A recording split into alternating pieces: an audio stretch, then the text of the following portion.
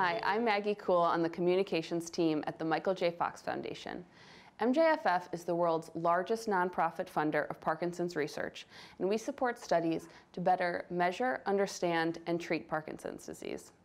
Today we're announcing 39 research projects directing $7.7 million to scientists around the world to advance their promising research projects and drive new treatments to patient hands. Here with me to discuss those projects is our Senior Vice President of Research Programs, Dr. Mark Fraiser. Hi, Mark. Hey, Maggie. So the 39 new projects span our goals to better understand, measure, and treat Parkinson's. Let's start with measure. There's some innovative ways to get at Parkinson's in this new portfolio. Yeah, we'd love to have more objective ways to measure Parkinson's disease and the changes that occur with the disease. One of those ways that we're about to fund is an eye scan that is trying to visualize this protein alpha-synuclein in the eye. We know synuclein plays a big role in Parkinson's, and there's some evidence that it clumps up in the eyes of people with Parkinson's.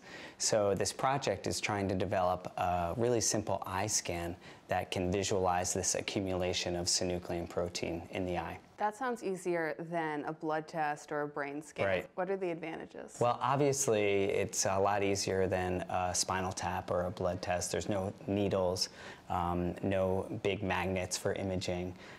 So it's obviously easier for the patient. We think it may be cheaper to deploy and more accessible. So in addition to predicting disease, we also want to predict symptoms because everyone has such a different experience with Parkinson's.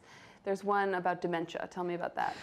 So this project that we're about to fund is trying to develop easier ways to measure activities of daily living, like folding laundry or putting dishes away. And changes in those tasks may predict someone that might develop dementia. And you can imagine with this tool, you may be able to intervene earlier, provide care at an earlier stage, and really just guide the family and the person with Parkinson's on how to proceed. Yeah, like you said, a huge impact for the person with Parkinson's and their family, but also for research? Yeah, this would be huge in the research field because it would enable you to enroll individuals that are at risk for developing dementia and have a more pure population to test your intervention. Speaking of trials, we are testing one on speech therapy using new technology. Yeah, this is a really innovative approach that we're about to support in the Netherlands. It's a 3-year project trying to address speech impairment that occurs with Parkinson's. It's a remote approach, so using a phone app and a virtual therapist that provides a personalized treatment to the patient. So in about 3 years, we'll know whether this can be deployed more widely if it's successful. It's really hard to treat everyone where they are, so having more remote interventions would be really exciting. Another thing that I've been hearing a lot about is drug repurposing, taking drugs approved or in testing for one disease and repurposing them for Parkinson's or another condition.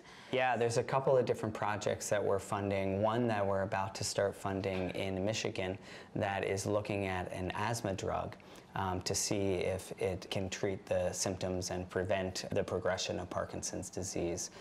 There was a recent report last year that showed that people with asthma may be at lower risk for developing Parkinson's. So this work is following up on that report and really testing whether these asthma drugs actually affect the underlying pathology in Parkinson's disease. Okay, let's shift one more time to talk about understanding Parkinson's. If we can better understand what causes Parkinson's, it might be easier for us to stop it. People talk about pesticide exposure and how that is a huge risk factor for Parkinson's disease. Right. What's the new study into that? Yeah, this is a really cool study in California that is analyzing already collected blood samples from people that have been exposed to pesticides and people that have not been exposed to pesticides, and looking at the changes in the blood to see if there are changes that both correlate with pesticide exposure but also the development of Parkinson's disease. So this could be a really useful diagnostic test that could predict risk. So you, your staff, and the advisors have chosen these 39 research projects. What happens next? Well, we'll support the research, we'll kick off the projects, and then we will manage the projects along the way to make sure that the science is going well and make any course corrections if it's not. And already our team is starting to review the next batch of funding proposals that will be awarded this fall. All right, well, thank you so much, Mark. You bet. Thanks, Maggie. And thank you for your support of Parkinson's research. Visit michaeljfox.org to learn more about these projects and how you can play a role in speeding a cure for Parkinson's disease.